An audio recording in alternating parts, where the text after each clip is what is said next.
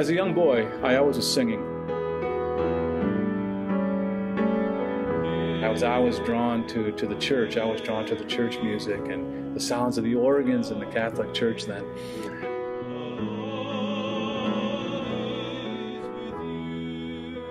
And so I was cantering at age 13, I believe, is when I started cantering every weekend, 1 or 2 masses a weekend.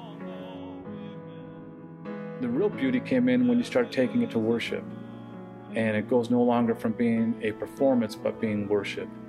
And that was where the real beauty came in, the words of the songs and the responsorial psalms.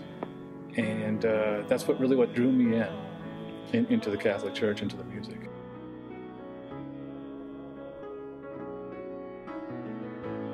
And it was great fun, amazing. And I actually got away from the church for a while, got away from the Catholic Church for a while because it became too much of performance, and it wasn't worshiping, and I wasn't feeling gratified personally. It was nice having people say, "Oh, that was beautiful, nice job." It was really nice and to hear those things, and it was very humbling to hear those things, but it wasn't getting to the core of really what was happening on the altar, the core of really what the experience of the Mass was. And so I stopped for a little while. So that got me a little piqued about the restaurant industry, the business world.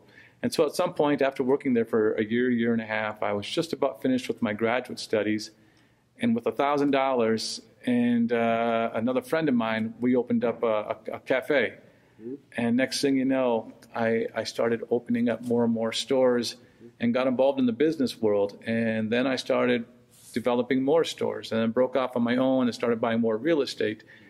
You know, next thing you know, I have this, for me, a fairly large portfolio of commercial buildings as well as restaurants, different concepts. And so that was an interesting mix. And what happened was, through these buildings, sometimes tenants would leave, and there were bars that were in some of these buildings. And next thing you know, I'm not just in the restaurant business, I'm in the bar business in a college market. And you start seeing those things, they start getting to your soul. So I went through a really interesting business transition where I was flying really high, doing interesting things in business, but my soul wasn't being fulfilled.